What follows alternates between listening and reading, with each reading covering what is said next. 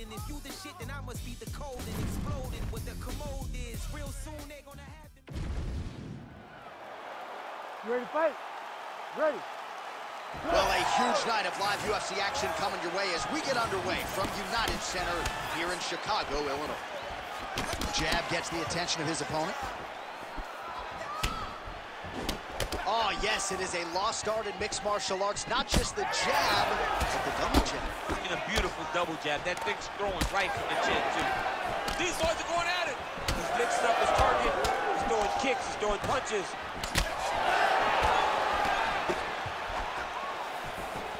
Great block there.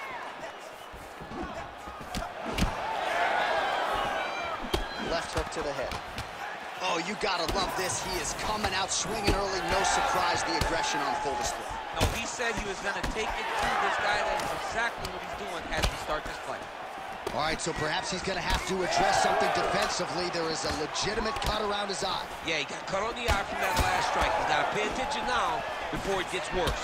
Man, it's almost like he's got a rangefinder out there. Just too easy as he connects with another good series of punches. If you're boxing this guy and only boxing him, you will be in trouble. Right on the button.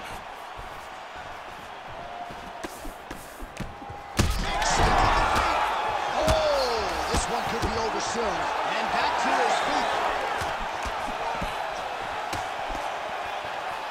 Oh, uppercut.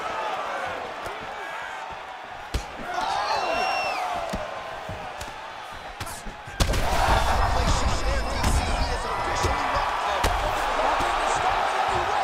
Holy smokes. What a fight. Make the bad man stop. A nice stoppage win for him here tonight. And the other side just couldn't handle the incoming assault. A flurry of punches, most of them upstairs. And when those big shots land repeatedly, the referee has no choice but to step in and call the fight.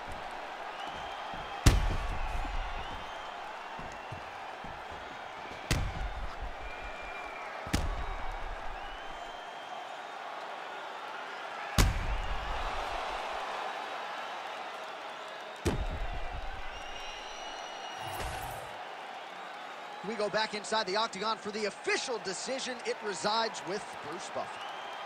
Ladies and gentlemen, referee Herb Dean has called a stop to this contest at 2 minutes, 36 seconds of the very first round. Declaring the winner by knockout and intentions. And there is the man of the moment, and what a moment this must be like for a professional athlete, right? I know you enjoyed the birth of your kids, right? Yeah. But you knock out a man in a cage fight. I can't think of anything better. I mean, there's nothing like it. You know, you don't even hear the one that lands, that puts out your opponent's lights. And tonight, he got that done. And he should be very proud of the work he and his coaches got done.